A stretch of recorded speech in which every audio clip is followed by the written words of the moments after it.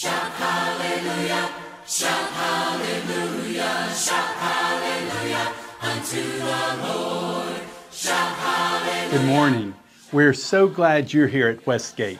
If you are a guest with us today, please make sure to stop by the welcome desk in the lobby to pick up a special welcome gift. We join together this morning to sing praises to God, to gather strength and deepen our faith in God by spending time in His Word, to offer our praise and petitions through prayer, and to commune with one another as we remember and celebrate the blood and body Jesus Christ sacrificed for us. What a blessing it is to be here. We're so glad you've joined us. This year's summer series is entitled The Deadlies and will focus on the 7 deadly sins of our time. Our series resumes this Wednesday, and Caleb Cochran will be our speaker that night. The Nicaragua mission team will be using the Signal app to post updates, photos, and notes for this year's trip. If you would like to be included in the updates, scan the QR code on the Nicaragua graphic on the cover of the bulletin to download the app, and then scan the other QR code in the image for the Westgate group messages.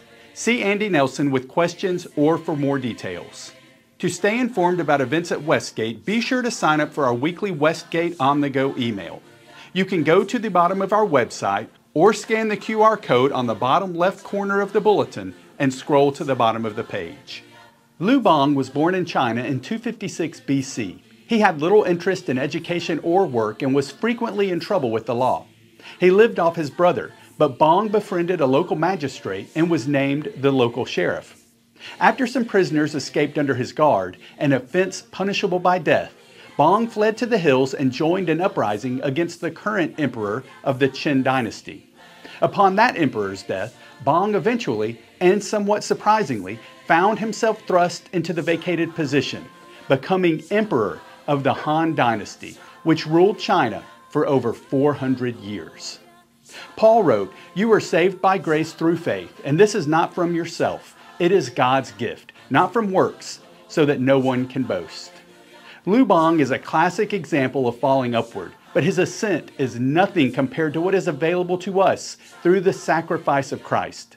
The gift of salvation is not based on merit, but on mercy. And the grace of God is not an earned outcome, but the undeserved favor of our Creator. What an awesome God we serve, and what an honor it is to worship Him together this morning.